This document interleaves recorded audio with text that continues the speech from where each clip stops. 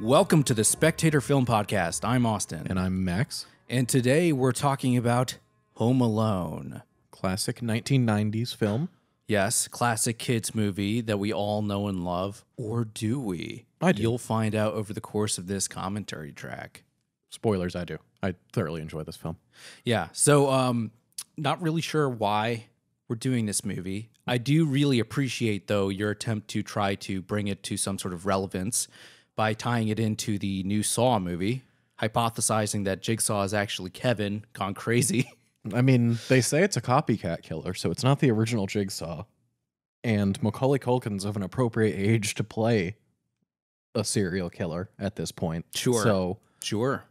all I'm saying is it makes perfect sense. I haven't seen the movie, and I have no intention to. Yeah, and you know But- that Kevin's family would not be, like, amenable to getting him a therapist to deal with his trauma. So, like, he's just going to suppress that, and who knows how it's going to express itself down the line. And the director of that movie does have a history of taking child stars and putting them in weird, fucked up movies later on. Just saying. Right, with Repo, we had Yeah. Spy Kids girl, yes. and now we're having Kevin McAllister being the Jigsaw killer. So it makes Yeah. perfect sense. Yeah, and I like to think that once he actually transcends his form as Jigsaw Killer, he can actually become the spirit of death from the Final Destination movies. That's his final form, Kevin McAllister, when he's fully evolved and transcended the physical realm. Just a pure chaos god. But anyway, back to Home Alone. Really not sure why we're doing this movie right now in June. It was your pick. It was my pick. You know what, Max? I'm just going to say, if you're a cool person like us, you're going to record your Home Alone commentary track during June and not like everyone else during December. No, not We're even in like the July. other, we're not like the other girls, okay? We're doing this our own way. We're not doing Christmas in July. We're not doing regular Christmas in December. We're doing this in June because why the fuck not? Yeah, so as far away from December as possible.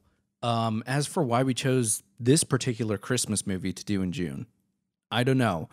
It is a very familiar movie to both of us, and I'm sure that's going to be the case for a lot of people who might listen to this, because this is probably one of the most oft revisited Christmas movies for many people. And as I childhood imagine. movies in general. Yeah. I can tell you that this movie was something I watched a ton as a kid, but revisiting it this week, I found that it has some very like interesting like ideological implications. And like a lot of Christmas movies, it sort of raises questions of like, you know, the distribution of affluence and wealth and things you might celebrate during the holidays, and then quickly shutters them away when we have to fight away the low class blue collar criminals in the wet bandits. And honestly, I found the McAllister family so thoroughly repulsive revisiting it for this week that I kind of found myself rooting for the wet bandits.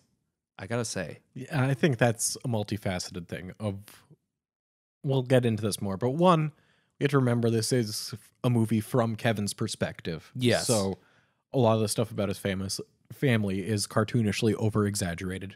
And also, the acting of the wet bandits is phenomenal throughout the movie. Oh, I mean, so you can't not on a like them. technical level, almost everything in this movie is perfect. Yes. It's purely in its ideological implications that I think it becomes kind of like weird and upsetting. But yeah, like the acting is great. The writing is tight. It's efficient, right? It's good writing, Max. The jokes are good. Even like the like ancillary side performances are like perfect. No, it's, Everyone does a good job in this. yeah, it's a very, very fun, compact, and tight movie. You totally understand why it was a hit. Yes, and it is fun to revisit. I'm glad you picked it. It's not what I would have chosen. I don't think I would have ever picked this for the podcast, but I would say it's definitely worth revisiting, even if it does have some flaws. Yeah. I'm more keen on it than you are. But Yeah. And yeah, I think the only thing left to say about it before we jump in is just, you know, one of the things I'm excited to talk about is too how this fits into the mold of like that idea of Reaganite cinema that we talked about in our Time Bandits episode, which I would shout out to anyone who's listening to this. If you haven't heard that one, go back and check that one out because it's going to be similar. It's both movies about kids escaping the doldrums of adulthood and going into a type of fantasy space that they create for themselves. So yeah, I'm excited to chat about this classic movie and invade our listeners' homes, much like the Wet Bandits, and turn on their faucets and leave them running. All I gotta say is keep the change, you filthy animal. Oh, there we go.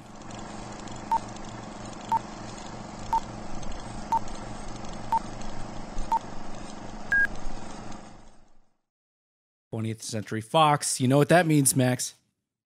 This movie is now owned by Disney. Is Kevin gonna show up in the Marvel Cinematic Universe? Yes. Or is he going to fight a predator?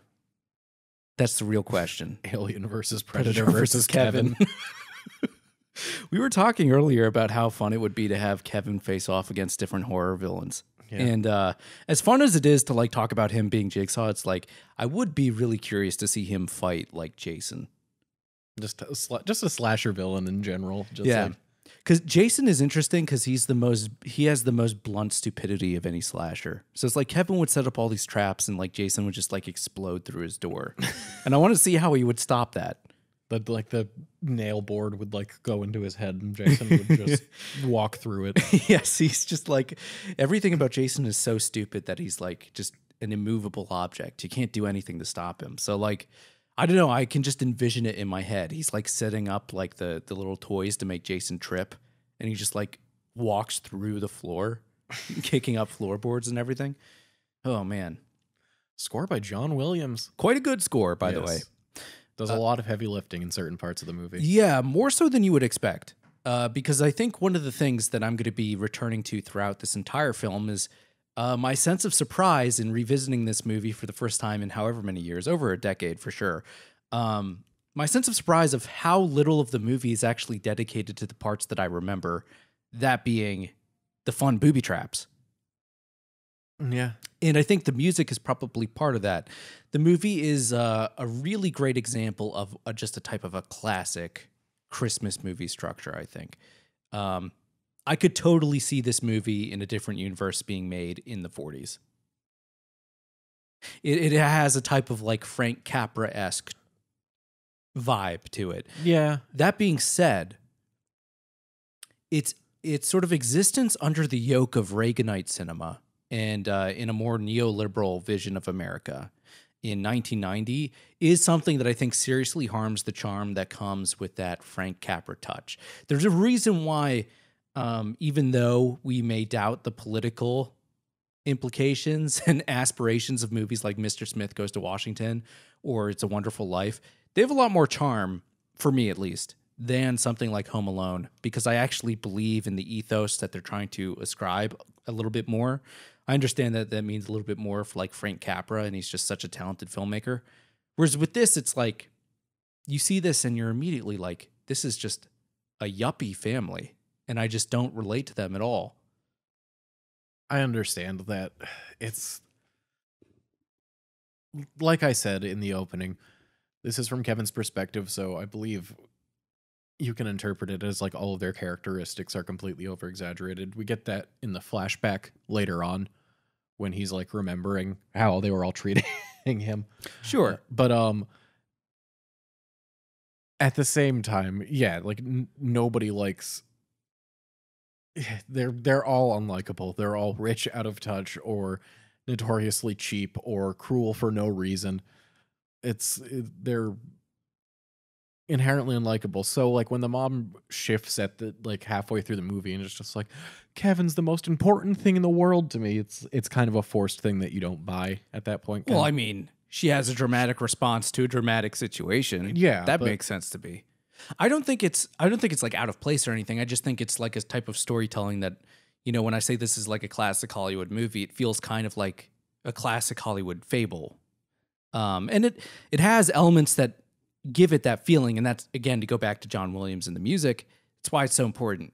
The John Williams score has shades of like, I want to say like melodies and stuff that he would use later on in like Harry Potter to try to convey a sense of magic.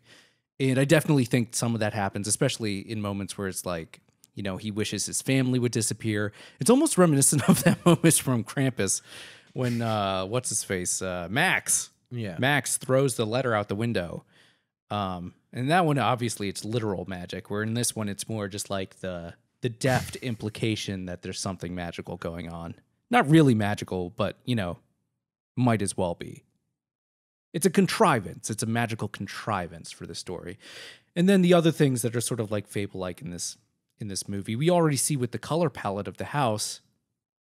It doesn't always jump out in every moment, but obviously this is a Christmas house because the color palette is restrained to shades of red and green. Very true. And that's a touch that I would associate with something that's not trying to capture a true sense of like realism and is more going for like trying to tell you like a holiday story, sort of in the tradition of like a Charles Dickens Christmas Carol type story, you know? Yeah, no, it does. It seems like a more earnest than like a Christmas story. I can't tell you like how much it blew my mind at what age when I realized A Christmas Story wasn't made like back in the 60s or something like that. And it was just like a failure 80s movie that the rights to were very cheap. So they started airing it 24 hours on cable. And that's why it's considered a Christmas classic.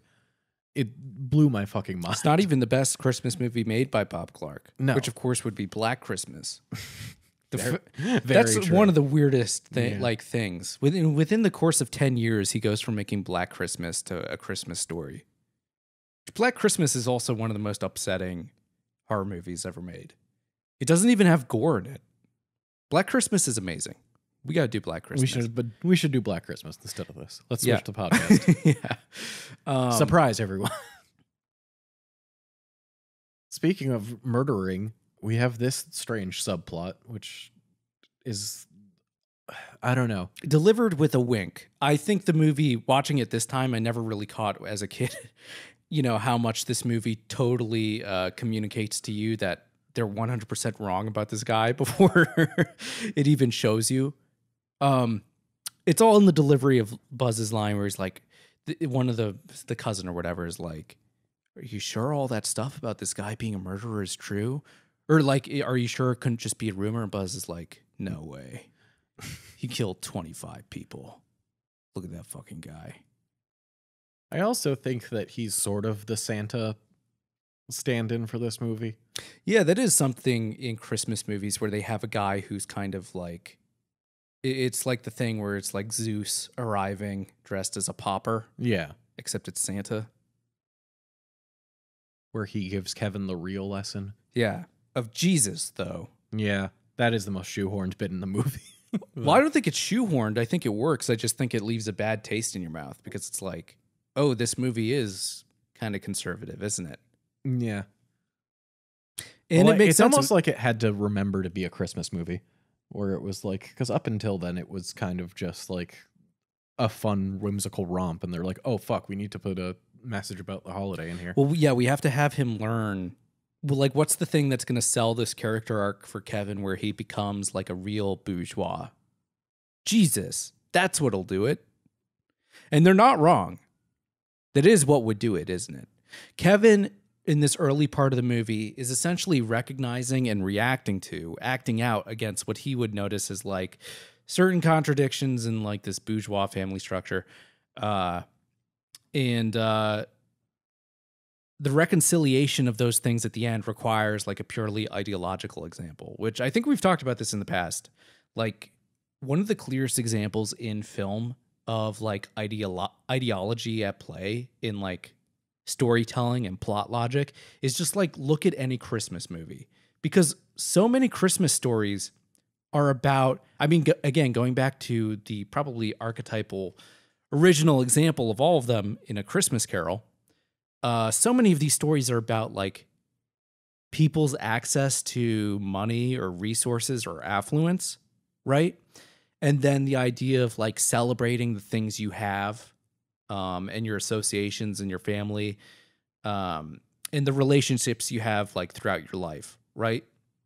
Yeah. So the thing is, though, when it tries to tackle something that's like talking about like the idea of giving and receiving gifts and stuff like that, it's like, okay, so you're going to bring up stuff that directly responds and relates to like a material existence, right? So whenever they try to be moralizing, Hey, it's Keenan Culkin, Macaulay Culkin's brother, are playing Oh, Fuller. I didn't know that. Yes. He's also well known for Piss in the bed, apparently. yeah, that. But also he's plays Wallace in Scott Pilgrim versus the World. Oh, it's that guy. Yeah. Okay. Yeah. There's like I think like 8 different Culkin brothers. It's a big family. That's too many. I know, That's right? too many brothers. I can also tell you one of the siblings, I think the girl that plays Megan McAllister in this went on to be a 2-time Olympian in judo. Really? Oh, I love this line from the uncle. Look what you did, you big cunt. Look what you did, you stupid bitch. He might as well have said that. I know. Seriously, if I had a kid and my sibling said that to them in front of everyone, I'd like punch them. Exactly. Like, what the fuck is wrong with you? But yeah, to go back to the diatribe I was going You're on, such a disease, Jesus Christ. they really burn him. They say You're just such a piece of shit. We fucking hate you, Kevin. you should kill yourself. They basically say that to him. But to go back to my diatribe about Christmas movies, I think the ultimate example is something like the Grinch Who Stole Christmas, right? So it's a movie that's going to be about like material deprivation, where the Grinch, it's kind of like this movie. The Grinch is stealing all their shit, right? And yet they still come together to hold hands and through the power of ideology, like transcend this like material lack that they're experiencing. But again, embracing that type of ideology is an inherently conservative thing when it's trying to celebrate this like edifice of this like yuppie bourgeois family. And you see them come together at the end. And it's like, there's no saving this corrupted, evil family. Everyone in this family is terrible. I understand that it's supposed to be a fable. And it is. And they're supposed to, yet again, I don't want to overuse this phrase, but some of this is wish fulfillment. And the fact that they are a wealthy, well-to-do family kind of plays into that, where even at the base, it's already just like, oh, look, you have this big house and lots of things to do. And it provides the means for him to create his elaborate traps and maze-like labyrinthian house later. It's true, but it's too much so, Max. They're too wealthy. They're too yuppie. They're not a normal family. They're a wealthy family. That's what makes them a target for Joe Pesci. Yes. Even more so, there's other, signifiers of their class status. The way that Joe Pesci can so easily step into their house as a police officer and use that against them. It almost seems like the movie at certain points is like making a comment on it, but then it goes back into, at the end, retreating into that ideological, retreat is what it is. It's basically saying we've raised certain contradictions about like this way of life. Also, can I say that he was like, I don't want to go up there. It's scary. Look at this awesome. fucking place. Awesome. This is every kid's dream. Yeah, to live in a glorified attic. Jesus. Come on, Kevin. He does have the Annabelle doll there on the right, though. That's not cool. The actual Annabelle doll, not the horror movie doll they have in the movie. Yeah. I'd love for to watch people go to that museum, just like, oh, we get to see the real Annabelle doll, and they just see a fucking Raggedy Ann doll in a glass case. You don't even know if it's the real one. True. That was a fucking mass-produced doll. This is the sequence where I'm talking about it having some sort of, fable-like mystical aesthetic. John Williams does a lot of work here because it's like, speaking of Final Destination, Max, yeah, it almost feels like the forces of Christmas are contriving this scenario where Kevin gets his wish temporarily. A little Christmas magic for you, Kevin. Or Annabelle magic. Yeah, so it was the Raggedy Ann doll that did all of that. Yeah.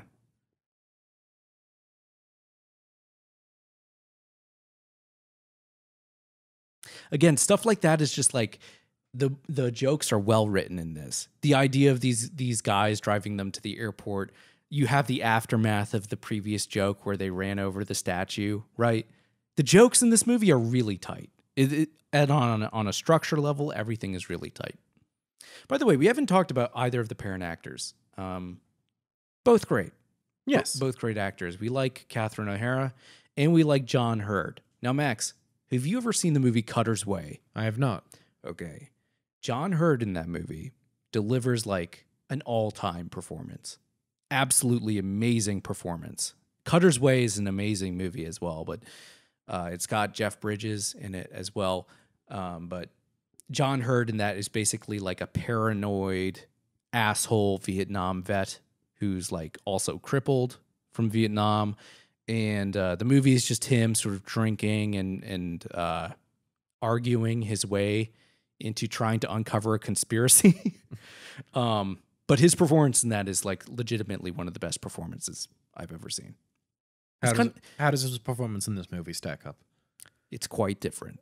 It's quite different. Could this be a sequel to that movie? No, absolutely not. In fact, it's quite strange to even see him in this role. You know, a mere, like 5 or 6 years later, I think. And it's kind of sad that I don't think he really ever got many opportunities to build off that type of performance that he gave in Cutter's Way. He seemed to become more this type of character actor where he was playing like dads and stuff. And there's nothing wrong with that, but it's like I don't know what other roles he might have done in his career that even stack up to Cutter's Way or even gave him the opportunity to. So I don't know. Do you think it occurred? I don't know. That's nitpicky. What? She was directly looking at him when he goes, "Okay, bye. Bring me back something French." Well, the point is that no one cares. Yeah.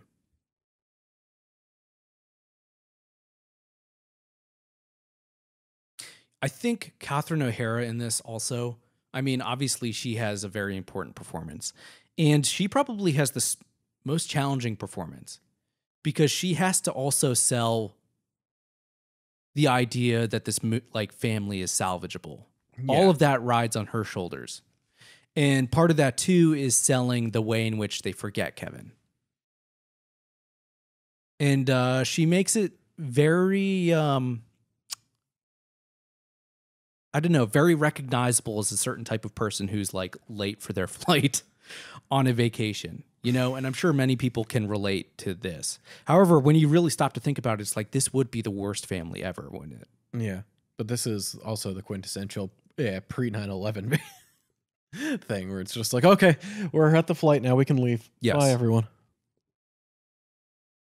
Take whatever's free. Just go. Fucking hang out in there. That would also be another interesting twist on this movie. Is like, what if they get on this plane and it is 9/11? Kevin's family never comes home. I made my family disappear. Oh, no. Oh, no. I guess it wouldn't be a Christmas movie, but maybe you could write around that. Enter like a time vortex. Jeez. Oh, man. Kevin caused 9/11. Come on, Macaulay Culkin, answer for your crimes. The pizza underground isn't the only crime you've committed against humanity. Dick Cheney gathering intel on the 8-year-old Home Alone. That's a crime against humanity. That Dick Cheney is still alive. Who's going to kill Dick Cheney? Nobody. Who's going to step up? His heart's not going to do it. Someone has got to. Yeah, because they keep giving him new ones. Yes, here we have the original Miracle on 34th Street, I believe. Which is actually a real movie that they play on the TV. Yeah. Quite a good movie, too. Yes. I believe the first film for Natalie Wood. Great actor. Now, Max, you mentioned that this movie was a wish fulfillment. Let's talk more about that. When you say that, what do you mean? I mean that as a kid, you have this idea of what being home alone by yourself would be like. Yes, exactly. This is exactly what I want to talk about. Where you don't have any nagging parents. You can eat whatever you want. You can get whatever you want. You can watch whatever you want. You can play with whatever you want. And everything ends up fine. Like, we see him sled down the stairs out the door into the snowbank. Works fine. Perfectly. Stops right in the snowbank. He's doing great. Suddenly, injuries no longer exist because we have that Looney Tunes logic. Yes. Yeah. Where you can eat whatever you want. You don't get sick. Yes. Nothing bad happens. Yeah, whatsoever. you become Shaggy and Bugs Bunny. Yes. Yes. And even if there are scary things, you learn how to conquer them by yourself. Or you just don't deal with it. Yeah. It's the perfect wish fulfillment, and that's why I think kids watch and rewatch this movie, not just for the fun traps and goofy jokes, but like to justify their belief that like they are as good as adults. They know better than adults in a lot of ways, and they can take care of themselves. Even if they will eventually miss their family, they're fully capable of doing everything by themselves. Yeah. I think what we're talking about here is the engine of the movie. I think you're right. That is probably the key part of why this movie became a classic. It's not just that it has this fun, like, twist on the home invasion premise, but also, like, what does it mean for this to be a home invasion when there is a kid home alone? And that's why, you know, when you revisit it now and it's like, oh, wow, I really never noticed how little of the movie was him setting up the traps. It's like, that's because the fantasy that is set up of being home alone is something he enters into in these first, like, 5 minutes. Yeah. You know? And as a kid, when you watch it, you're like, oh, the adventure begins now. The adventure begins the moment he wakes up and no one's there to tell him what to do. And it's kind of, I don't know, the way they do it too, and the way they introduce him being home alone, I think is like maybe unintentional, but like kind of ingenious too, because it's like, it's the exact thing that is like most annoying about like starting your day as a kid when you're woken up by your parents early to do something. And I think something kids can all relate to immediately. And I think that's why the family needs to be at least slightly well off, is because like if he's poor and home alone, then it's just like, oh, this is sad now. But and he's used to being home alone. Yeah. Yes. His parents are always working. But he has to be sheltered. But this, it's like, yep, never home alone. You have 80,000 siblings that are always looking after you anyway. Oh my God, I made my family disappear. This seems like the most out of place thing in the movie, honestly. Oh, at the talking heads? The sitcom talking head things. It's just, I'm going to feed you to my tarantula. It's very cheap. I don't know. I think it works to communicate it. The fucking uncle. Like what you did, you stupid shit. Oh, Kevin. And you can see, we're not going to talk too much about Macaulay Culkin, even though he gives an excellent child actor performance in this movie. It is corny at bits, but like, he has to sell this movie, because if he's annoying, then the movie doesn't work. Yes. And he's just so much fun. Not his first movie. No. He did a smaller part in the other John Hughes film, Cool Runnings. Everyone's favorite movie. Was this before or after he was killed by bees? Bobsled one. What? What movie was he killed by bees in? What the hell? John Hughes? No, Macaulay Culkin. Oh, Jesus Christ. I don't know. The Wicker Man. No.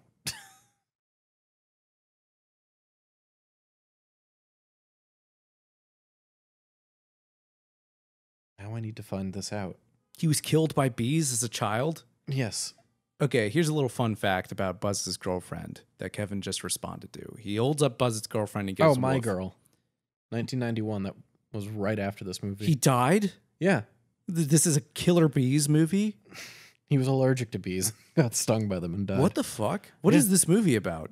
Is it about him dying? Or is that just something that happens incidentally? I believe so. Okay. So what is it, like a drama about like a mom who fucked up because bees got close to their kid? What is happening with this?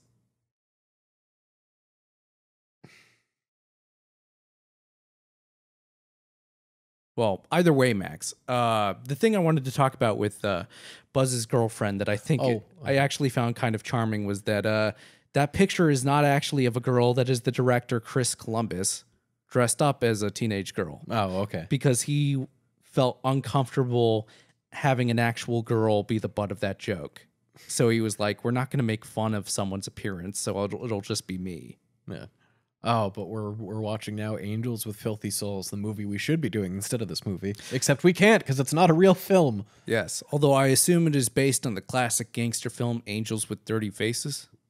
Could be. But I would assume so, Max. No, I assume it's just a coincidence that they have nearly identical names. I will say, though, the dialogue in this old gangster film, there's a reason why this dialogue is famous. Because it works so perfectly. And I can't imagine how many people were totally convinced this was a real movie and spent years looking for this. I know I only recently learned that it's it was like not the last real. couple of years. Yeah. I know there is like a 15-minute version of this that they released somewhere. Oh, really? Yeah, just like all of the All right, scenes. Johnny, I'm going. Oh, man, I love that. This is also the first thing that is going to be a pattern in this movie, Max, where we'll notice throughout the rest of this movie, starting with this moment, there's many instances where Kevin will perform an idea of like criminal behavior or criminality. And that's the origin point. It begins with that movie, Angels with Dirty Souls, right? And in some ways, that's what Kevin is kind of like grappling with as a character arc. He's this cherubic young boy. And it's like, oh, what's this question? Will he mature or will he have a dirty soul still? That sounds also very disturbing, given like the very church atmosphere vibe of this. That sounds something like a Catholic priest would say to a boy to get them alone.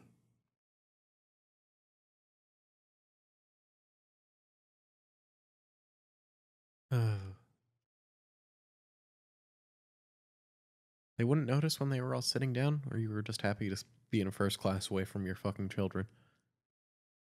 Now, Max, let me ask you something about Catherine O'Hara. Yes. In this exchange here. Who do you think is the breadwinner for this family? He is. Why? Because she always mentions his job and his work, and I don't think she mentions working once during the entire film. Are you giving off? Why? I disagree. Because she's the more proactive one. Two, I noticed that when they pay the pizza guy, she's the one with the money. He doesn't handle the money and he seems kind of aloof. And three, we see all these mannequins around the house, and I think there's hints that she's like some sort of designer or something. They have like fabrics and like sewing shit in their room. And four, Max, she is just dressed like a woman that, to me, looks like she works like in an office building. Like she has very like kind of like stark and simple clothes that feel like work clothes to me. And I know that's something with the 80s too, like the, shoulder pads and, shark angular outfits for women. But I just think that's something that I'm like responding to. But the movie doesn't really say anything about it either. So I don't know. The only real like outfit accentuation that she seems to have are kind of like dangly earrings. So I don't know, Max. I get the impression that she might actually be the breadwinner. And I think it might speak again to this movie's sort of conservative undertones where it's like, the man is kind of the man of the house. That's something that Kevin will say repeatedly through this movie. And it's kind of like part of his arc is his testing his mettle in like an inauguration into masculinity against these two criminals. Right. And it's like him building this relationship with his mom. And it's kind of like, I don't want to veer off the edge into Freudian psychoanalysis too deeply here, but it has kind of like an Oedipal conflict underpinning it, where it's like, yes, he's going to defend the house and he's going to rebuild the relationship with his mom primarily. Yes. The rest of them are superfluous, as long as him and his mom make up. I mean, that's the real emotional core of the movie. Yeah. So I don't know. Nobody cares if he makes up with Buzz. Yes. The movie cares if he makes up with Buzz more than it does his dad. He has no interaction with his dad at all. At all. Yeah. Which I find interesting. And I don't know, maybe it is something where it's like, throughout the 80s, Max, I think you see a lot of the depictions of masculinity in the 80s are kind of, in some ways, a response not only to like Reaganism and the rise of neoliberalism in America, but also like a response to second wave feminism and women's liberation throughout the 70s. And I don't know, maybe movies like this with their sort of kind of nostalgic atmosphere and embracing of Reaganite ideology, maybe you could say that it's an extended version of that, albeit one that's like less malicious than other movies when women are like put into their place. Or at least it feels more wholesome on the surface. Yeah. I mean, But it's like the idea that like there's a younger generation that is going to restore the man of the house. Buzz is the epitome of the alpha male. Yeah. Yes, he is. Oh, they even have creepy silhouettes like villains. Yep. Like cartoon characters. Probably the first cartoon aesthetic moment. One thing I really appreciate about this movie, too, is how deftly Chris Columbus is able to return to every single part of the house that is later going to be set up for traps, which is very important. You know? He doesn't have to give us a 100% clear idea of the geography of the house, but he does have to show us different areas that are going to, be repeated throughout the movie. It's kind of like writing a symphony almost. It's like you have to start with a theme and then you build variations on it. I mean, you get a pretty good idea of the areas that matter, which are like the first floor, like dining room, living room, the specific kitchen. Doors that they need to, the basement, the stairs that they're going to go up and down. Yeah, the stairs and the upstairs hallway. Yeah. Like, all the important areas are shown numerous times, and you get a good idea of where everything is in relation to which is good. And it does that without like being annoying about it. But also, I think the thing about it that is sort of enjoyable to revisit and watch is not only how like economically it builds those moments, but also like if we're talking about that that idea of like when the parents are gone, the house becomes a type of fantasy space. It is necessary to have it be a variation of what came previously. And this is where we'll relate it to something we've talked about a lot. As like the ultimate classic Hollywood story structure of The Wizard of Oz, where you start where there's a world of desire, then in order to have the characters pursue and attain the thing they are desiring and lacking in the first part of the movie, they kind of enter a world of fantasy that is either a literal world of fantasy in the case of The Wizard of Oz, or something that is simply like a plot contrivance, like in this movie. The plot contrivance, his family forgets him. It's not exactly plausible, but it's the premise of the movie. So he has thus entered a world of fantasy where he's acting out these fantasies of being home alone and how much fun it would be, and then fighting off criminals all by himself, right?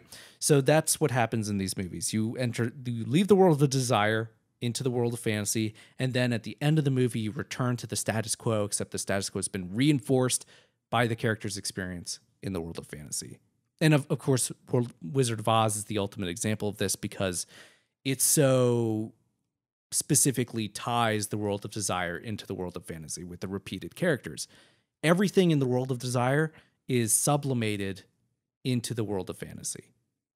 So in this movie, you have the things that Kevin is lacking in the first part of the movie that are then sublimated into the second part, which is often the locations around the house. I would like to sidetrack into this movie's all cops are bastards moment, where the cops they do less than nothing. They actively like make things worse almost by they just give this lady the runaround, and then they send somebody over.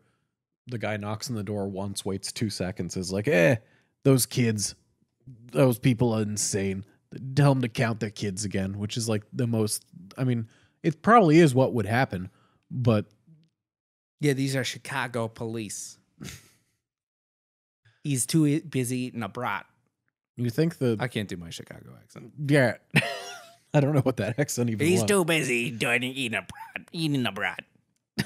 You just sound like an old woman that smokes too much. I mean, at the end of the day, isn't that what all people in Chicago become? An old woman that smokes too much.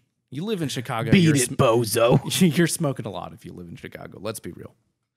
Chicago's a great city. What am I saying? Except for Mayor Lori Lightfoot. You can go to hell, you stupid piece of shit. I don't know. She's awful.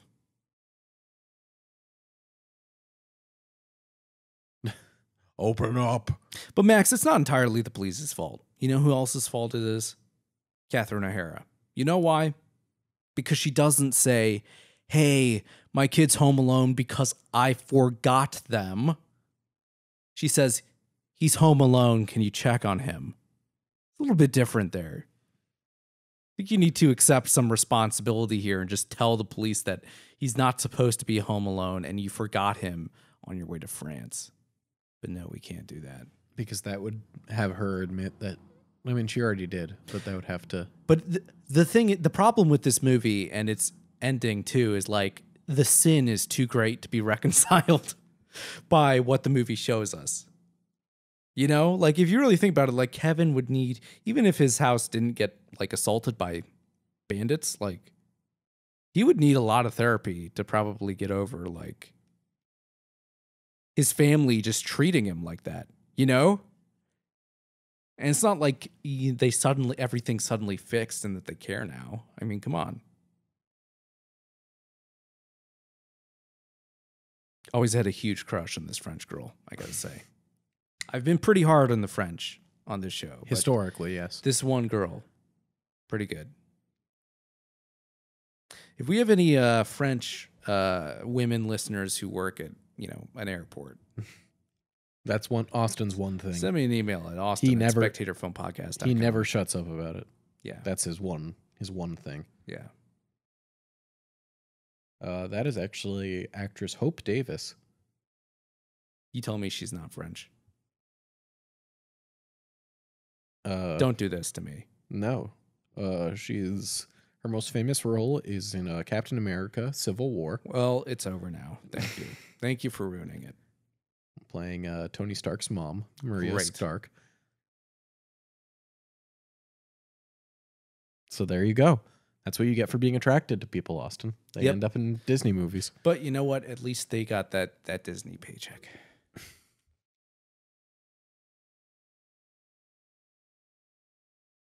Another interesting thing I noticed about this movie this time around is how it kind of works as like child training. Like you could just put this on for your kids and they're going to learn about certain things to do and not do. Like don't climb on shelves because then the tarantula will get loose. But that saves him later on in the movie. Right, but also doing research for this movie, I discovered there's a Home Alone wiki because has to be a wiki for everything. Right. Okay. And the tarantula has its own page on the Home Alone wiki. It does not have a name. It's just named Tarantula. But it does have an allies and enemies section in its character bio, which I found hilarious. And its allies are Kevin, Buzz, and the McAllister family, and its enemies are the Wet Bandits. So it's good to know the tarantula actually does have a grudge against them, and it's not just being weaponized against them. It truly does hate them. There is more about that tarantula that I'll say later when it comes into play, but it is a storied thing. Was it seen with Jeffrey Epstein? No, actually, it was the one person in this movie that was not seen with Jeffrey Epstein was this tarantula. Macaulay Culkin was seen with Jeffrey Epstein? Yeah, but not in the same way. I can't believe you just said that. Oh my God. We've gone dark. We've gone dark. What do you think we're talking about when we bring up Jeffrey Epstein? His questionable financial practices.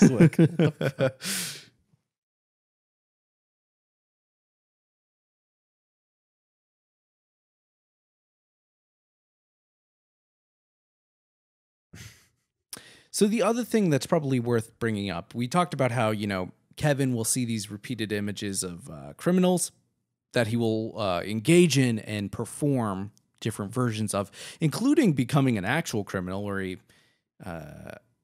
by accident steals a toothbrush approved by like the National Dentist Association or whatever the fuck. In this scene, he becomes an actual criminal. But the other thing to note out is actually how similar the Wet Bandits are to Kevin. What they were doing in that other house is in some ways vaguely similar to what Kevin's doing. And they're basically kind of acting out the fantasy of being children in some ways. They're walking around making a mess, but then Joe Pesci is just kind of enjoying himself with the kaleidoscope. It's something that I can see a child doing on Christmas Day when they've opened their presents before they should. And they feel like they're getting away with something. Of course, all of that changes when They want to kill Kevin. Yes. But then we get serial killer Santa Claus to save Kevin at the end. yes. Although we never know what happened to his hand. Yes, and why did he come here when he's still actively bleeding? Yeah, why did he slam his hand on the glass and then why did he give him the glare of death? Oh, he's buying Band-Aids, actually. I never noticed that. I do think it's hilarious that he didn't bother to talk to Kevin until after he disturbed the shit out of him by maintaining eye contact and not blinking. Jimmy, beat the shit out of that kid.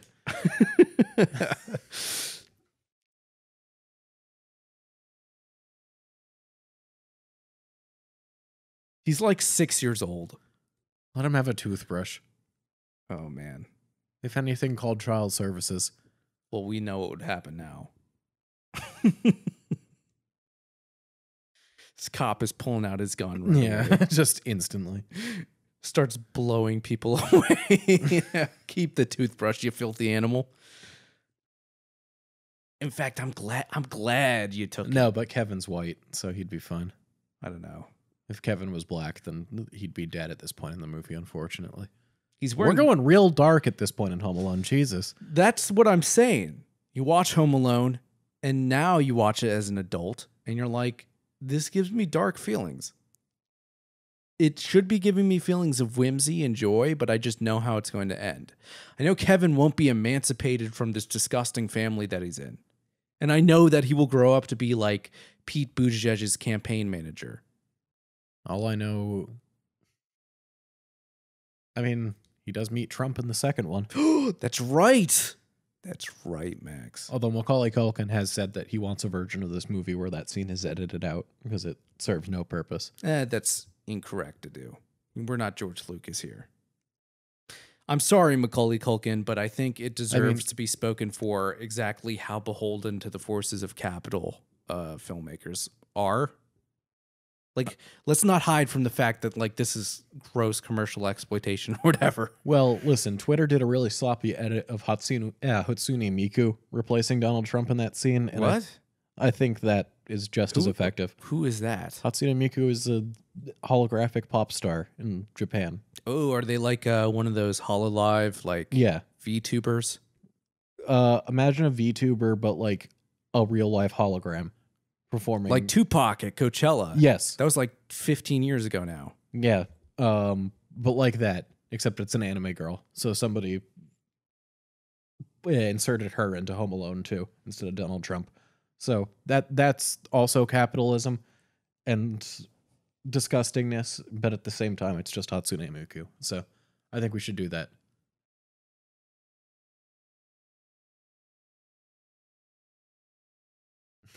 Jesus. You know what, though, Max? They're giving this kid a lesson, and so far, they're totally okay. Yeah, honestly. And frankly, they're looking out for Kevin more than his fucking family did. They're like, kid, don't walk in front of cars. What the hell are you doing? They didn't curse at him. They didn't like insult him. They're just like, you have to watch out for traffic, man. That's why I'm on the team of the Wet Bandits, because they're just totally reasonable. They're robbing these yuppies that are totally insured for everything they own. And these yuppies will have no problem recovering from all the shit they steal from them. And what are they doing with it? Nothing. They're just having fun looking through kaleidoscopes. It wasn't until this like avenger of the bourgeois, Kevin, comes along and thwarts all their plans that they started getting violent. And frankly, it was justified. This is basically the same thing as like Battleship Potemkin, is what I'm saying.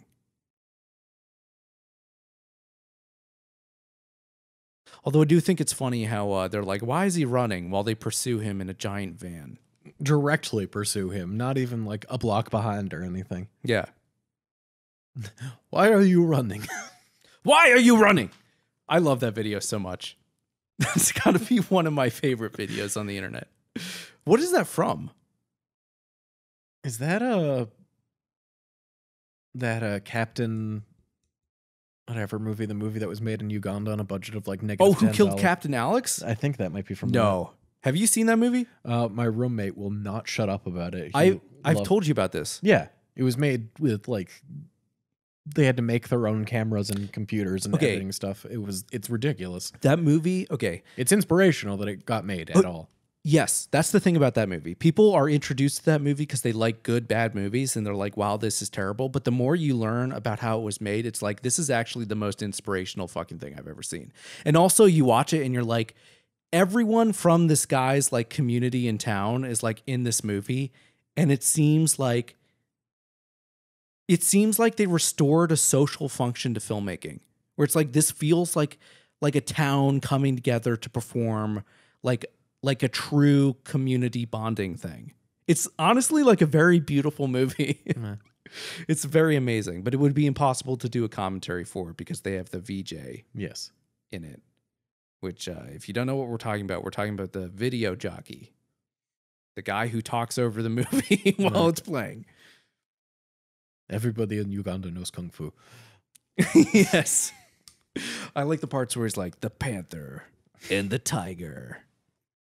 Or the parts where he's just screaming movie over it. Movie. He just says that a lot. That movie's so good. That movie is honestly one of the best movies of the last like 10 years. Not even kidding. Now, Max, here we have this really fun scene, which is the beginning of the shenanigans with Kevin, where he's doing the performance.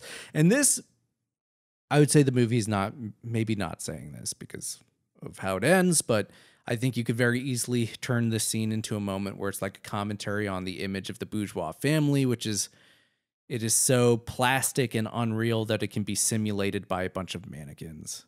And that's what keeps the bandits away. It's a simulation of the family.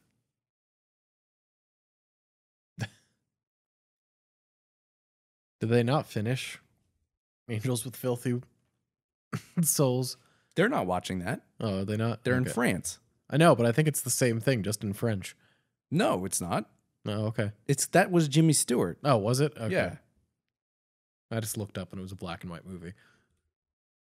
Now, Max, I'm going to use this opportunity to read a quote from a book by Robin Wood called Hollywood from Vietnam to Reagan and Beyond. And it's a quote that I've sort of revisiting from Time Bandits about Reaganite cinema. And if you want a clearer idea of what Reaganite cinema is, I recommend you listen to that episode. But Robin Wood identifies several different principles that he uses to define Reaganite cinema. And the first one that he chooses is childishness, which I think coincides with this movie beautifully. So I'm just going to read this. He writes, I cannot abandon this theme without somewhat fuller development. It is important to stress that I'm not positing some diabolical Hollywood capitalist Reaganite conspiracy to impose mindlessness and mystification on a potentially revolutionary populace, nor does there seem much point in blaming the filmmakers for what they are doing. The critics are another matter. The success of the films is only comprehensible when one assumes a widespread desire for aggression to infantilism, a populace who wants to be constructed as mock children. Critical here, no doubt, is the urge to evade responsibility. Responsibility for actions, decisions, thought, responsibility for changing things. Children do not have to be responsible. There are older people to look out for them. That is one reason why these films must be intellectually undemanding. It is not exactly that one doesn't have to think to enjoy Star Wars, but rather that thought is strictly limited to the most superficial narrative channels. What will happen? How will they get out of this? The films are obviously very skillful in their handling of narrative. They're resourceful, ceaseless interweaving of actions and enigmas, their knowing deployment of the most familiar narrative patterns. Don't worry, Uncle George, or Uncle Stephen, will take you by the hand and lead you through Wonderland. Some dangers will appear along the way, but never fear, he'll also see you safely home. Home being essentially those quote-unquote good old values that Sylvester Stallone told us Rocky was designed to reinstate. Racism, sexism, quote-unquote democratic capitalism. The capitalist myths of freedom and choice and equality of opportunity. The individual hero whose achievements somehow make everything all right, even for the millions who never make it to individual heroism.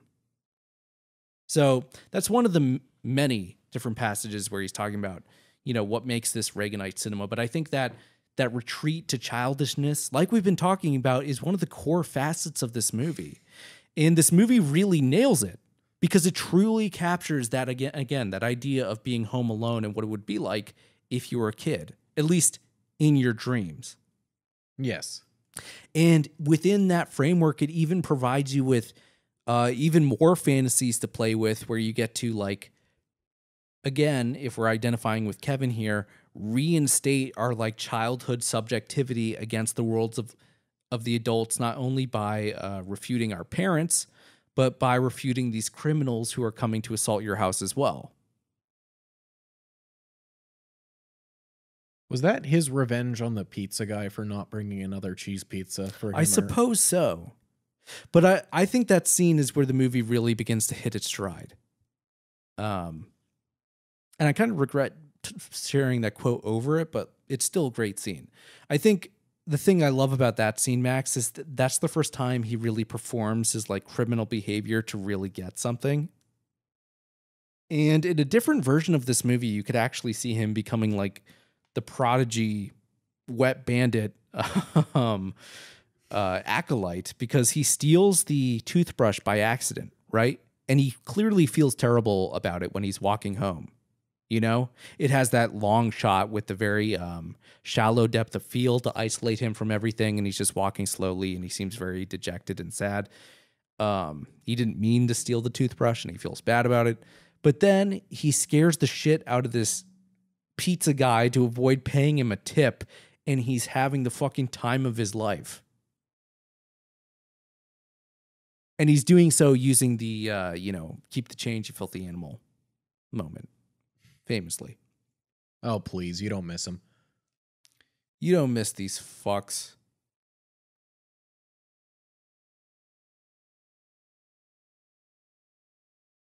You can't even remember what your dad looks like. That's how often you see him.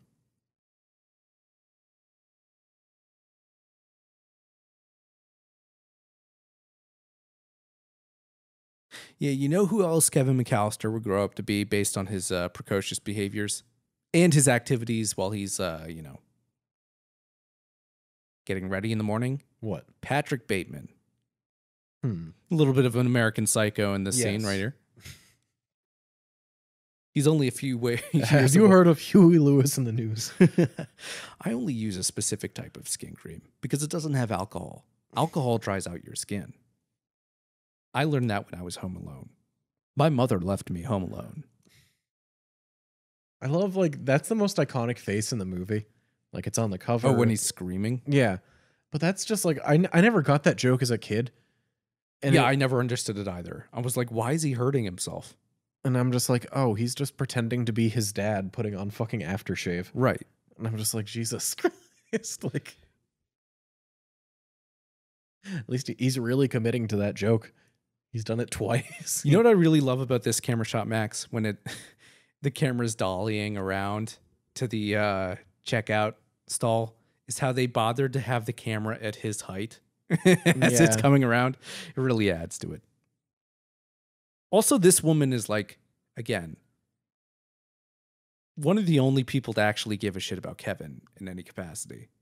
Yeah, but at this point, he's moved on from getting too nervous to even buy a toothbrush from the corner store to being able to buy a week's worth of groceries. Yeah. But again, it's, if we're looking about, if we're looking at like what really defines his character arc and relating it to like the tropes of the Christmas movie genre, it's all related to like consumerism and buying things. You know, like, oh, is this what marks him as an adult, his ability to buy things without getting so nervous that he accidentally steals them? Yeah.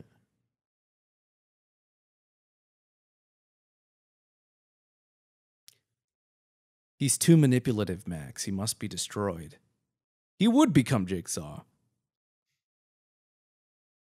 Would you like to play a game? Or Pinhead.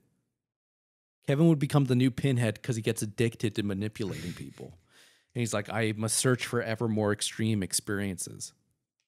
Okay, Max, has this ever happened to you where your shit fell through the bags? Yes. Yeah. Not as comedic timing, where they both happen at the same time. But yeah. I don't think you've lived until you've done that, listeners. Go to college in a town where you have to walk like a mile to get like groceries. Because you're a freshman and you can't have a car. And then have it break on you.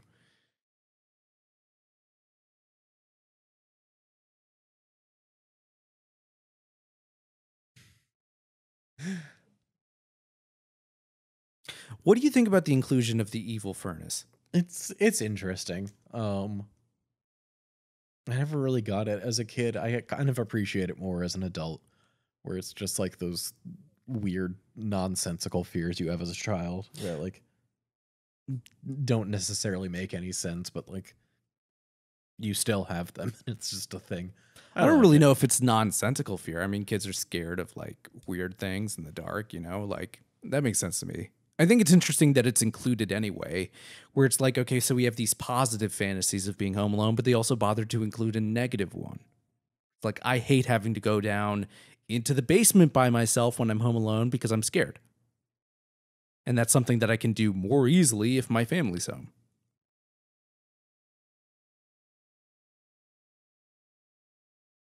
And of course, they tie it to the act of doing laundry, which is something that all kids hate to do, and they associate with adulthood and, you know, having to. What an idiot criminal, by the way. And again, talking about the really economical writing, so good.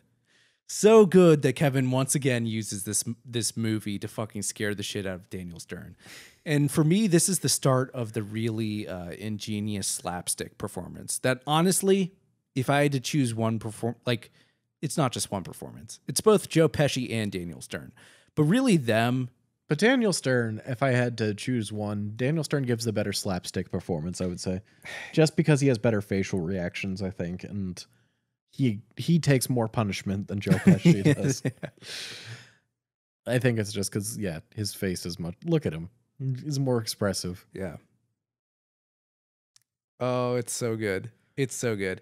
But it's like really their slapstick performance is what carries the second half of the movie, and I think it's the ultimate reason why the movie's successful. It's not just it's not just the strong performance on Macaulay Culkin's part, where it's like, okay, in his strong performance, he's fulfilling this fantasy of us setting up these traps. It's like, oh, when you see this slapstick stuff, it's like, oh, they're working. It's like the reason it's a fantasy is because it's successful. It's because when Kevin does it, it actually works, you know? In real life, if you stepped on plastic toys, it would just fucking hurt, but you wouldn't slip and break your neck or something. Snakes. The guy got blown away. Let's get out of here. Sounded like a snake. Max, what would your criminal name be? I don't know. The manatee. The manatee. Just, kind of chubby and slightly useless. Protected by the government. Exactly. Like Whitey Bulger. Not the first time I've thought about how you and Whitey Bulger are similar. Oh, really? What was the first time? So this actor is from Child's Play. This guy. Which I can't believe I remember that. Yeah, he was the mall manager in Child's Play, which I'm like, no, it's not the same guy at all. It's like, you know what? I think it is the same guy. You know what it is, Max? It's not just his appearance, which I'm sure was, filmmakers were like, yeah, can we make you look like as much of a human pig as possible? But also it's like in both movies, he's haranguing a mother, which is interesting. But soon she's going to be saved by John Candy and his polka band, the Kenosha Kickers or whatever. Haven't you heard of them? They had a big single a couple of years back. Yeah. Polka, polka, polka. Apparently there's like 18 hours of footage of them like riffing. Like they shot an ungodly amount of like footage of Catherine O'Hara and John Candy. And then that's just what made it into the movie. It's like, I don't know if you needed like 20 hours to do that. It's like the legendary, like just hours and hours of Robin Williams scat for Aladdin. Where you never had a friend like me. Or I'm thinking of like Stanley Kubrick, like having 10 hours of footage of like Scatman Carruthers, like standing up and sitting down from The Shining. And then Scatman Carruthers just being like, I don't understand what you want me to do differently about this. Gus Polinski, Polka King of the Midwest. Polka, polka, polka. Kenosha Kickers. I was right. That is what they're called. Now, Max, you know what's special about Kenosha, Wisconsin? Nothing. No, It's there is one special thing about it. Do you know what it is? I do not. It's the birthplace of one Orson Welles. Isn't that interesting? Good for him. It was good for him. It was back when Chicago was a boom town. That's the only reason he became Orson Welles, is because he was close enough to Chicago. Oh, the French. They do go to France in this movie. They do go to France, and they have some of that French champagne that is known for its excellence. What if Kevin had to fight off Orson Welles? He'd lose. Orson Welles trying to break into his house to eat some food. Listen, I've seen Citizen Kane. Orson Welles can fuck up a room. He can. Yeah, Kevin would lose. He could beat Jason. He could beat Pinhead. Yeah, he would get destroyed by Orson Welles. Orson Welles would go like, especially if he's like channeling Charles Foster Kane, he'd be like, I'm obsessed with childhood and I'm going to become a kid again and ride my sled. Kevin has a sled. We've seen it. Like, I'm going to take your sled, Kevin. You can't stop me.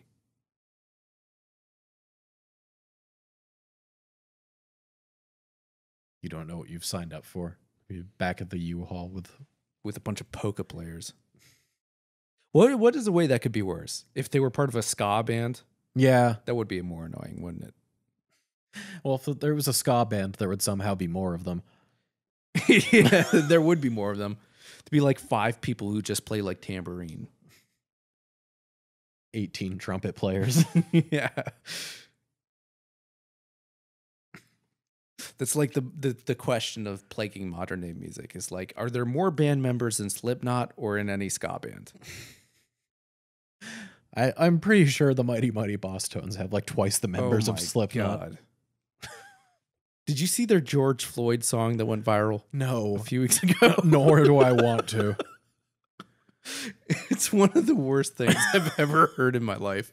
It's like, I can't believe if we just need to end everything.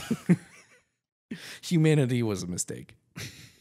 One of my favorite comedians was talking about the Mighty Mighty Boss Tones and how they're just fucking worst. Where they're like number one single is the fucking about like nothing bad has ever happened to me in my life, but I know somebody who something bad did happen to, and it kind of sucked. So I don't know if I want anything bad to ever happen to me. That's the entire point of the impression that I get. What the fuck? Ska is just get your trumpets out of my punk. Don't contaminate it that way. Learn a different dance besides skanking and do something else with your life. Now, Max, I want to ask you a little question here. What time of year was this filmed? Summer. Are you sure? Yeah, that's why there's snow everywhere. But some shots, they have the green of the trees, and you're like, okay, obviously this is out of season. Yeah. But then other shots, they don't have leaves. This was filmed in the greater Chicago area because, as is the case with many of John Hughes' movies, they were such big hits throughout the 80s that he basically could set up his own production company outside of Chicago. And I think he lived in Chicago. That's why so many of his movies take place in like, suburban Illinois towns.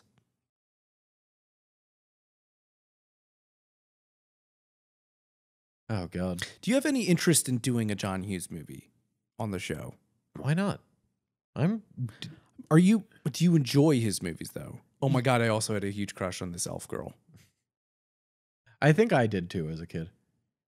Because she has that, like, very hot but, like, annoyed, like, young person working a shit job thing. Yes. And she's nice to him. And she's got the shoes. That smile. But then you find out she has a boyfriend in 10 seconds. Is it the Santa? No. Okay.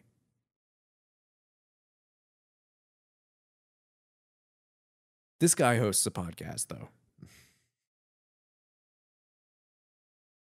Or he's a serial killer. I swear to God, Max, you were so close to being a mall Santa. I feel like I could totally see you being a mall Santa. That's like the most insulting thing I've ever heard. Are you kidding me? Why? I don't know. I just think I could see you being roped into being a mall Santa. I'm sad now. I'm just gonna be quiet for the rest of this.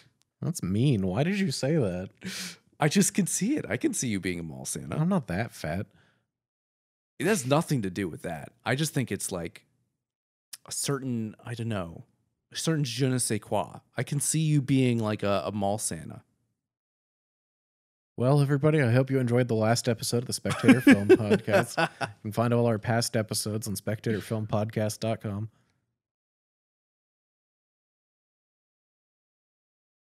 Yeah, see, the elf took the last of her candy canes home to her boyfriend. That's some good characterization for that boyfriend.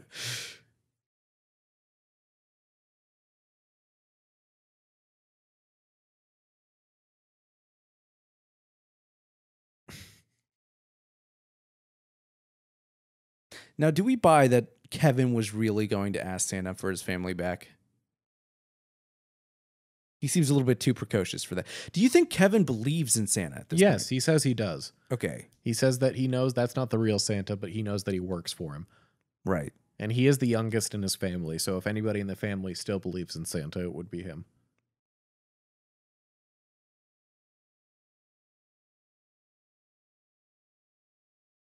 Here we get the biggest plot hole of the movie. I guess it's not a plot hole.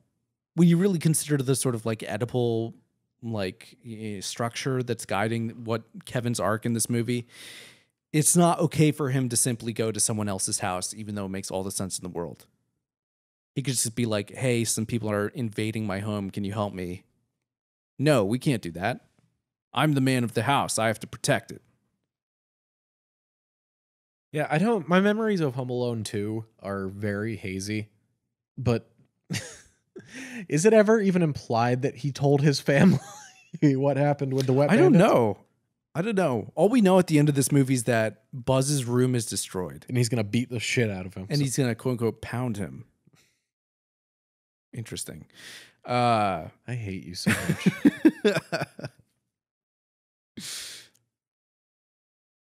And it's now Jesus. Now we're at the point of Jesus. The part in every Christmas movie as a kid where like my brain would just turn off. Yeah, I straight up did not remember this at all.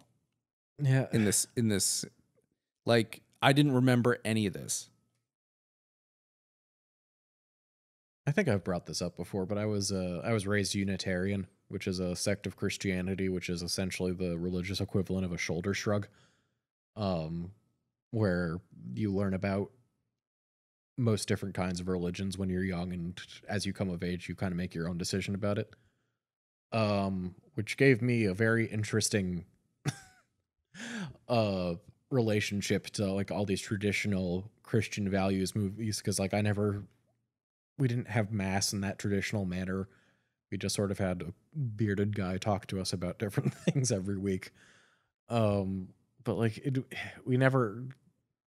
was never this spiritual for me, so it was always like so alien and weird to me when I would see this in movies. It's because you Unitarians are bandwagoners. It's if you had to press me, I don't think it's necessarily a real religion. I'm glad I was brought up in it because it teaches you critical thinking skills from a young age, but like calling it a religion is a little bit of a stretch.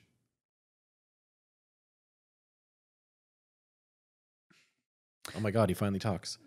But I brought that up because like all of this, like it's supposed to be like a universal experience around Christmas time, and it's not always so alien to me. Yeah. I don't think this movie makes that assumption about its audience, though. I think it assumes that its audience would take for granted that this is the place where Kevin would find his redemption.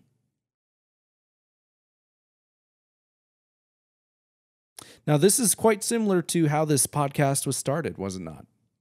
I walked up to you in an empty church and said, "Merry Christmas." Is this seat taken? Yes. I started telling you about my non-existent granddaughter. Which is weird because there was nobody else there in the church. I was just cleaning up as my job as a janitor. That was right after my job as a mall Santa. Jesus fucking Christ. Well, you were a church Santa. Yeah, right before my job as a dumpster diver. Just Oh yeah, from what's that movie? Shrek. Wish Upon. You and Ryan Phillippe dumpster diving. Did we ever do Wish Upon on the show? Or are we just No, gonna, we prepared to do it, but then we decided not to. or are we just gonna reference it for all of time and never do it? You know what? It's a good bad movie, but I don't know how much there is to talk about because Yeah. it's frankly it's a teenager movie, but it's like so half-heartedly a teenager movie. It's a teenager movie written by people in their 60s. Literally. Yes. I think it's written by a man named Joseph Sargent, who like, oh, I don't know. I don't remember that. Or did Joseph Sargent write the fucking Spider-Man, Sam Raimi Spider-Man movies? I don't know. My brain is going right now. I can feel my brain dying. I'm transforming into this old man with Alzheimer's as we speak. You're going to become a mall Santa. Honestly, there are worse things than being a mall Santa. I think your reaction to that statement speaks poorly of your view of mall Santas, Maybe you're right. whom I revere.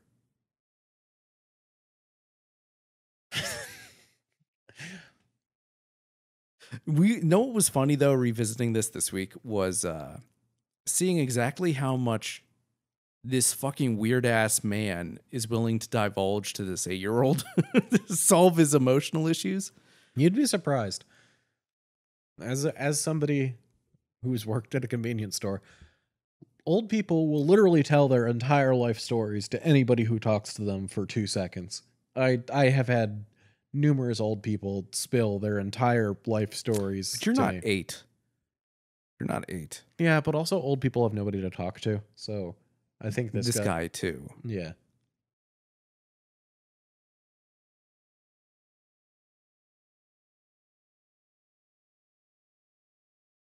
At least I don't have to worry about it because I'll be dead by then.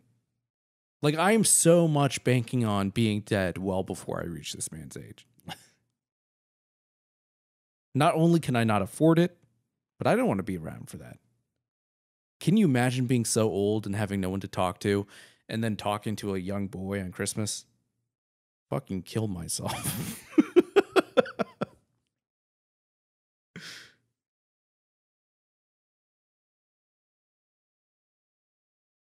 This is going on for too long. Yeah. And now it's making me uncomfortable. Why is this old man talking to a young boy? Get them away.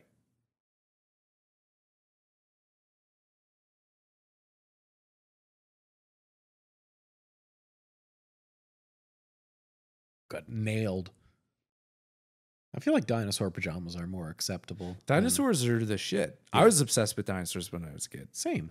Did I ever tell you about how I actually own dinosaur bones? Yes. How easy it is to get them online? Yes. As long as you're not Nicolas Cage. Yes. And apparently it's your undoing. Don't buy millions of dollars worth of dinosaur skulls. Oh, if we're talking about, by the way, weird fun facts about this movie. Not really about this movie, but I don't know if I've ever mentioned this on the show about how my dad once dated Catherine O'Hara. I feel like you must have brought that up at one point. Yep. They went out. She dumped him. Good for Catherine O'Hara. I mean, honestly. Yes. This is a good move.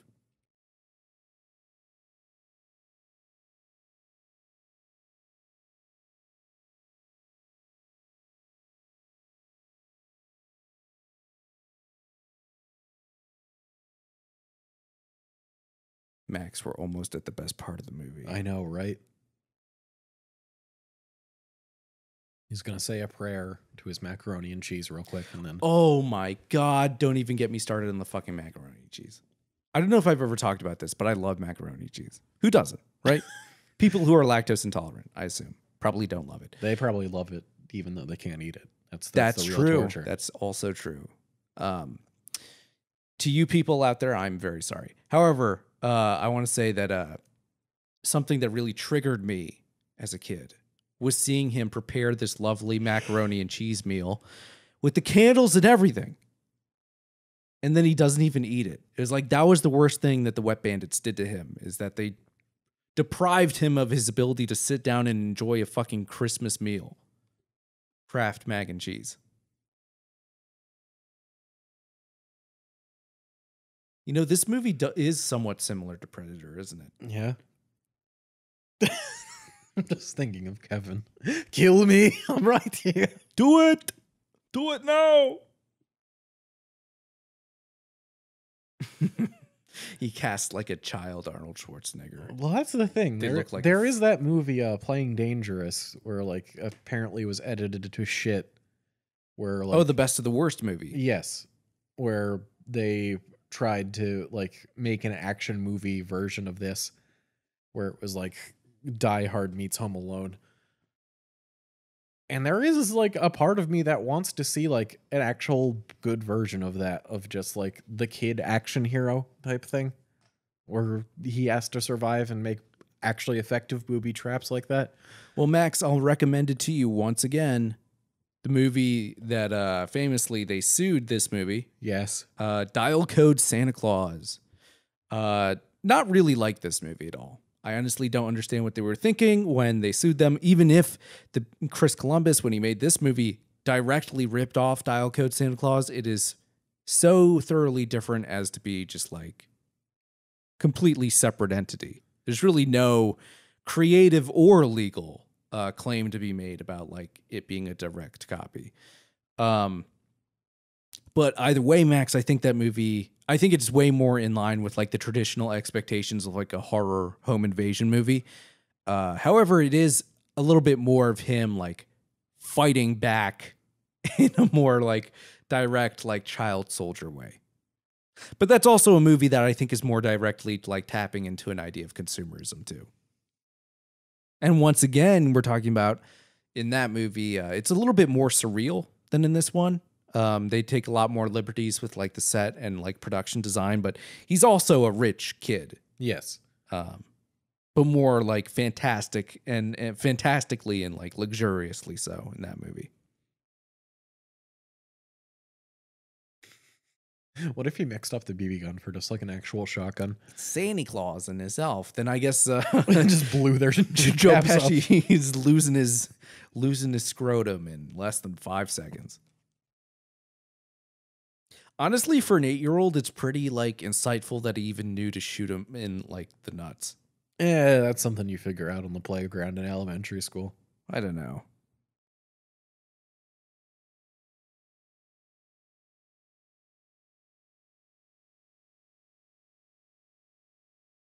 Seriously, Marv could not be more stupid.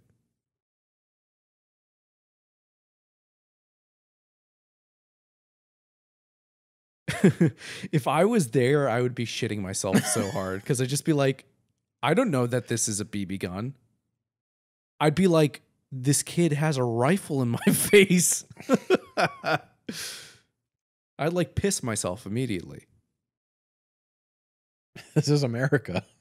Yeah. You could legally be carrying, depending on what state. Oh, it's Chicago, but still. So I don't know. Oh, man. I just love the litany of things that would like kill any normal human. Well, that's why it's Looney Tunes-esque. Yeah. This is a movie that would make Chuck Jones smile. Yes. Maybe. And interestingly enough, not the first connection between Chuck Jones, perhaps, and Chris Columbus, because as we know, Chris Columbus wrote the first Gremlins movie, and Chuck Jones actually has a cameo in that, I believe. It also makes Buster Keaton smile, I feel like. Yeah, there's a little bit of Buster Keaton in this. I think Buster Keaton would admire the slapstick premise in some of these. Yeah.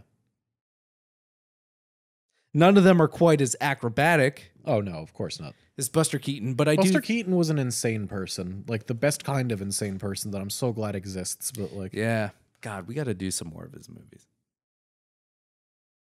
I'm so glad we preserved. That's a Buster Keaton fall. Yeah, that one from Joe Pesci. That was something that Buster Keaton was always great at, was doing the type of fall where somehow he like does a complete flip backwards and his ass is up in the air, and you're like, how did that happen?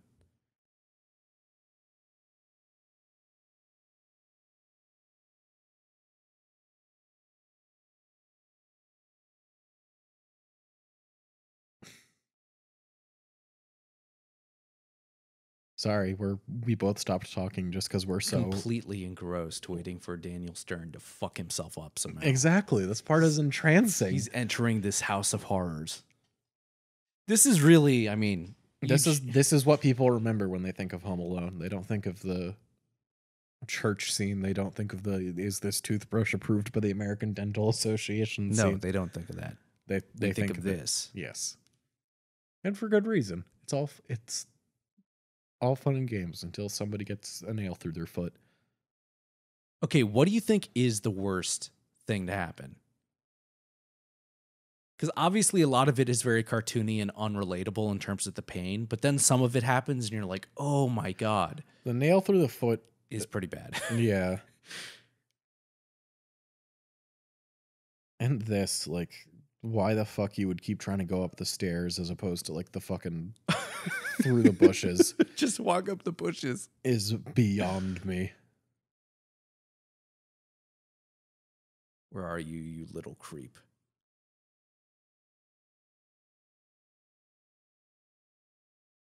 Oh, man. It's just so perfect how much of a Bugs Bunny Kevin becomes. I can't remember. I never really watched the second one, but I can't remember any of the shit from the second one. Like any of the hijinks that he does. Yeah. I remember none of it. Also, I'd like Tim Curry as a secondary antagonist really? as well. Yeah. Oh, man. The only thing I remember from that one is like the pigeon lady. Yeah, no, Tim Curry was like the head, like butler or whatever at the concierge at the hotel. Oh, the nail. Yeah.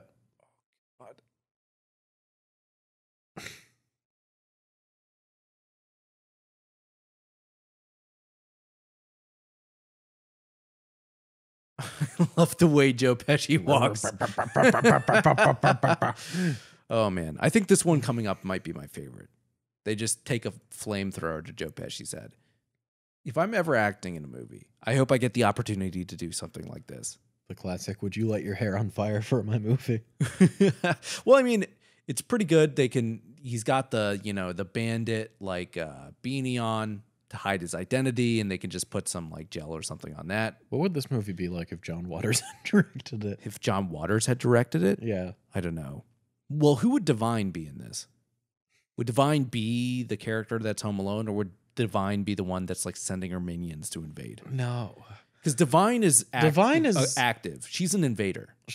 She is, but Divine is always like, even if she's not the good person, she's always like the focus of the movie she's in. Because she can't not be. She's the center of gravity. Yeah. Yeah.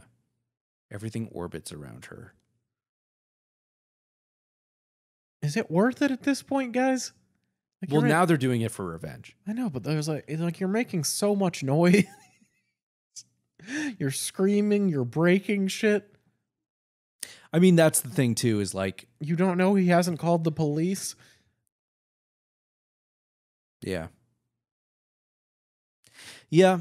I mean, people might ding us, Max. We might get dinged for knocking the like implausibility of everything that's happening. True. It is a cartoon movie. Yeah. And at this point, it's so well executed that you just buy it. No, I know. And we enjoy the premise and the conceit. But that being said, Max, the logical, inconsistencies, they do reveal something about, like, again, the ideological implications of all this, which is like the movie is becoming about like just beating back these, criminals who are characterized as poor blue collar workers, literally hiding out in a plumbing truck. That's how they're scoping out this bourgeois, rich neighborhood. Oh, I'm going to say that these might be the worst for me, honestly. Well, that's very relatable, yeah. Yeah, the stepping on the ornaments. It's a very relatable type of pain. Yeah, but that's sugar glass. Like, clearly sugar glass. Sure, but you can still... Yeah. You know what it is? It's the audio. When you hear it happen and you hear him screaming, you're like, the sound mixing in this part is especially good. Yes, it's quite good. Especially when Joe Pesci burns his hand on the door. You can hear yes, it sizzling. Yes. The solid thunks of the paint cans as they get hit in the head. We really are missing something when you can't hear. Yeah. Because I think it really sells a lot of it,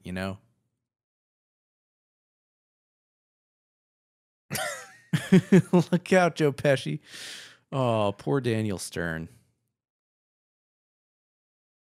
Now, Max, I don't know if this is going to make sense, but I think naming him Marv was the funniest thing they could have done.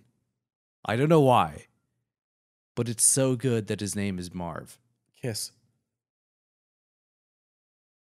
I have to check out Archive of Our Own after this to see how many Wet Bandits pairing there's. Oh, you know there is. Yeah. I'm more scared of, the Wet Bandits and Kevin. That's what I'm scared of. Or Kevin and Fuller. Pissing the bed. Jesus. I feel like AO3 has to have some rules. I don't know. My name's Murphy.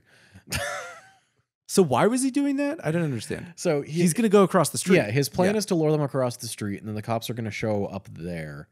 Why? I don't know. I don't understand either, honestly. All I noticed while watching it was like, okay, so that I guess that's another way. And I thought I was missing something. Oh, but so I had said before I was going to bring up some facts about this tarantula. Okay, yeah, do that now. So there's a lot of rumors about this scene that Daniel Stern being very scared. Yes, well, Daniel Stern was fucking terrified of this. But there's a rumor that he doesn't actually scream there, that he just opened his mouth and pretended to, and they overdubbed it later. Startled tarantula. According to Daniel Stern, that is completely false. He did scream at the top of his lungs when he did that. That was entirely real. He also asked the animal handlers if they had removed its poison sacs or whatever, like it could be declawed like a cat. And they had to explain to him, no. That's not how that works. If we did that, the spider would be dead. And he'd be like, okay, but if you put it on my face, then I'm going to die. Do you see the problem here? I don't know if that's a poisonous tarantula. No, it's not. And okay. I don't think there are any Did they tell him it was poisonous? Yes, I think they did. I can just hear Chris Columbus being like, yeah, tell him it's poisonous. It'll really help his performance. I know he's scared shitless anyway, but tell him it's poisonous. He did say that afterwards, hitting Joe Pesci with... Tiger Iron was scarier than working with it. Well, you know why? Because Joe Pesci works method. Yeah. So if Joe Pesci decides that it's in the character's impetus to fucking smack you back with the crowbar, he's gonna do it for real. Also, there's some weird stuff about that too with Joe Pesci doing method shit, where apparently when he was nibbling on Macaulay Culkin's fingers, he actually did that for real. Yeah. He bit down on his fucking fingers. It's like, this kid's 9 years old, Joe. What are you doing? Which, I don't know if we've talked about this so much, but every time you hear stories about some asshole actor doing something like that with method acting, that is not what method acting is. All actors who do that have a complete misunderstanding of what method acting means. That's not what method acting entails. That's just actors being assholes. Well, yeah. And then being like, no, I'm method act. No, you're not. That's not what that is. What actor said that recently? What? Where it was just I don't believe in method acting because whenever it's method acting, it's them being assholes. You never see somebody method acting being super nice.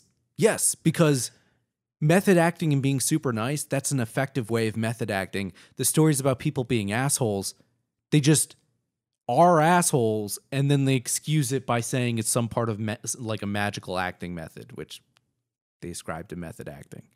It's no, that's not how that works. That's literally not what would be taught as method acting. So, oh man. Guys, just give up. The only thing that doesn't happen to them is a piano getting dropped in their head. Also, if they wanted to rob the house, they should have just, as soon as you went to the treehouse. Well, he was like, I'm going to call the cops.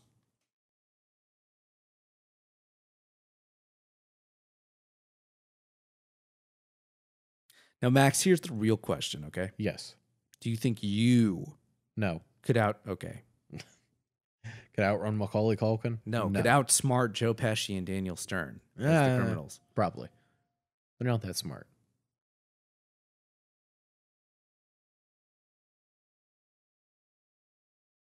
Well, I think the much smarter thing to do would be to just if you're in Kevin's shoes, you're 9 years old, just call the police before. Have them hide around the corner. Yeah, but then he doesn't get to do all this fun stuff. Right. I mean, he had already planned it all. He drew that cute little map and everything of the house. Yes. He had this entire the battle plan. Yeah.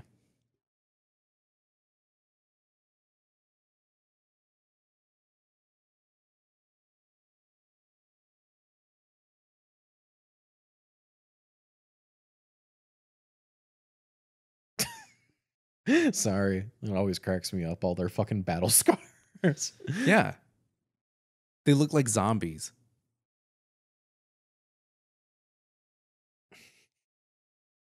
Now, this is also a plot hole. How did this old man know they were there? He's apparently shoveling the sidewalk 24/7 when he's not at church. So, like a fucking weirdo. Come on, let's get you home. I just fucking murdered these people. Oh man, this old man's backstory is like don't breathe. There's so many horror movies that this movie ties into. It's amazing. He's got a giant vat of semen in his basement. The single pube at the bottom of it. With the turkey baster. Oh my god. That movie went from being I'm here to kidnap my granddaughter. That movie went from being like interesting to just fucking being garbage. Exploitation. Didn't they make a sequel to it? I think you're thinking of They did, didn't they? No, I know they were making one. The movie was a huge hit. Yeah, surprisingly. Yeah, you wouldn't think that like a weird ass exploitation girl trapped in the basement movie would be a huge hit. I think you might be thinking of A Quiet Place because that came out around the same time. No. They definitely made a sequel. Yeah, it just came out. Also, Quiet Place came out a solid 2 years after Don't Breathe. No, it was like around the same time. No, Don't Breathe came out in 2016. Quiet Place came out in 2018. So this will be this week's example of I say something about movies that is true, and then Max is like, I don't think so. And then Max looks it up, and then Max says, oh, you're right. That could be true. Are you ready for it? It's going to happen. Get ready, everyone. All right, when did it come out, Max? You're right. I am you. right. Yeah, I know. It feels good to be this great. Well, I was going to say sometimes it gets old being the king. But someone's got to do it. Someone's got to be right about all the movies. Oh, and Don't Breathe 2 is apparently coming out this year. Oh, wow. Okay. Starring Macaulay Culkin. If only.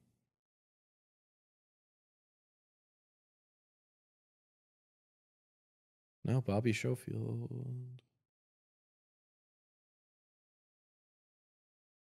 What do you think of this scene? This weirdly depressing scene where like John Candy's like, hey, we never see our families.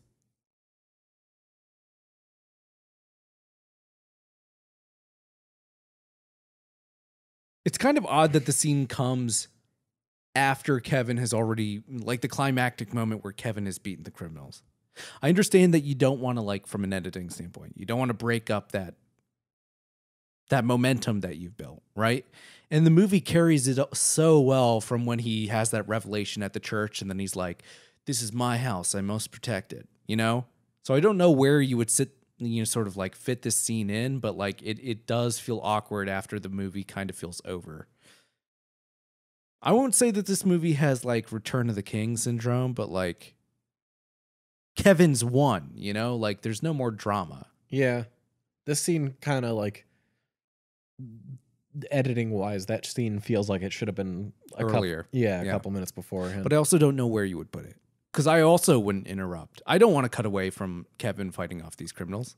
You don't interrupt that.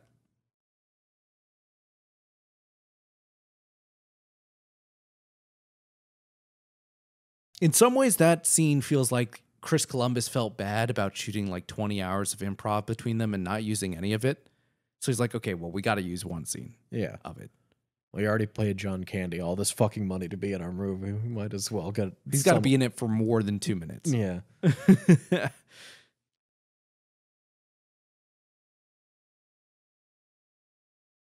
He's going to tell a weird ass story about traumatizing his kid and leaving him at a funeral home. They actually just stuck both of those actors but in the back of a U-Haul, and that was all of the improv. Just real stories between two of them. You think John Candy actually did that? Yes. Okay. I'm 100% convinced. Okay, cool.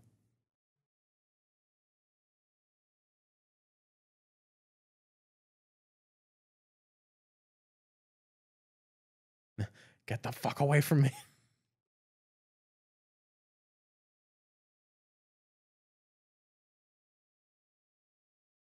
Now, here we are, Max. You've arrived at the end of the movie. The emotional core, where we find out her heartfelt journey was pointless because the rest of the family gets home at the same time she does.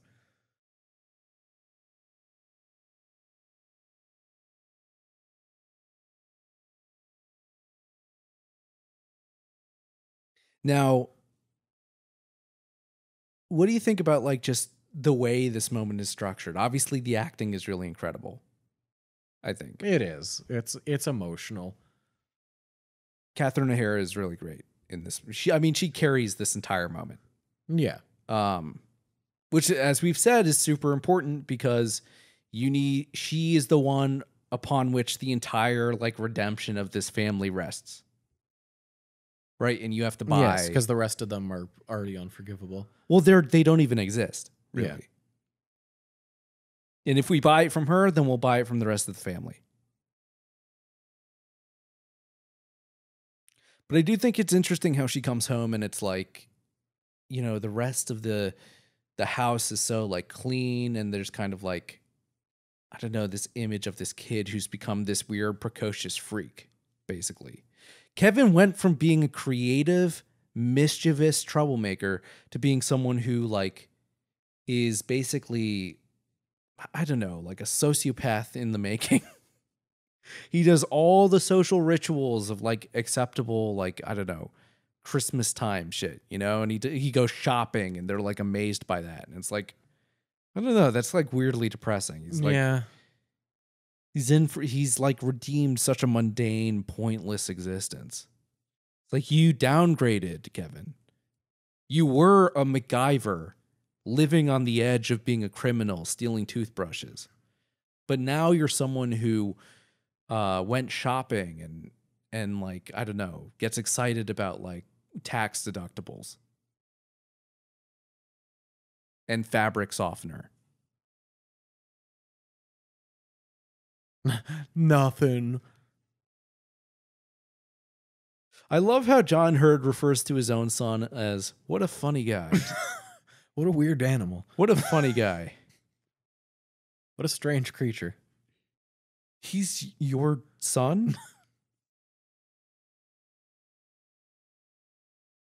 Like, what's going on there, John Hurd? You know what, Max? I'm starting to become convinced that John Hurd has some sort of like debilitating head injury where he's kind of like stuck in a semi-adolescent state and he keeps forgetting that these are his own kids. Oh, where am I? What a funny guy. What a funny guy. Wish I knew him more. You know what I'm realizing, Max? It's just so funny to refer to any children as like guys. What if I like... what if I was walking over to you when you arrive here, right, in the garage, and I'm like, oh, can you hold the door for those guys? And it's just like kids. I mean, I don't think that's that weird. I don't know. I think it's funny. The way he delivers the line is very What a funny guy. Macaulay Culkin did it. He saved Christmas. And this old man.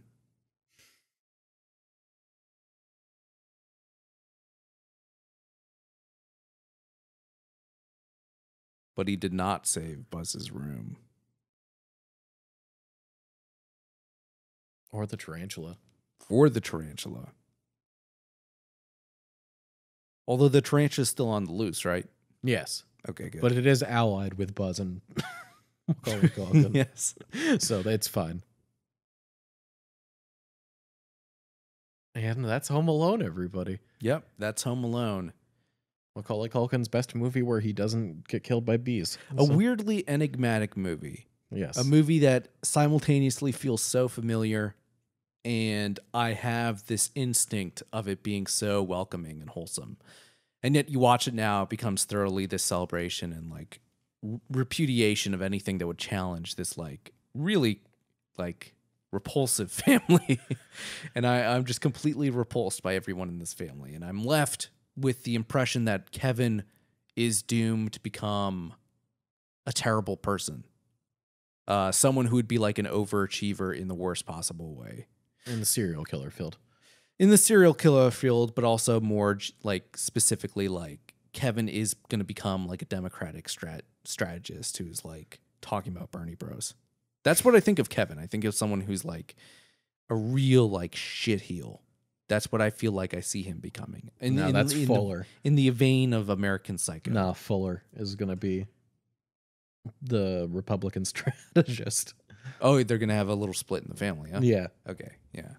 Well, if you want to listen to us make up bullshit about other characters in other movies, you can find more episodes at spectatorfilmpodcast.com or listen to those episodes on Spotify, iTunes, or Stitcher. Now, Max, do you have anything else to say about Home Alone? I'm going to give the listeners till the count of 10 to get their no good stinking bodies out of our podcast. One. No. Keister. No good stinking Keister off of our podcast. Stinking body. What the fuck? Goodbye, everyone.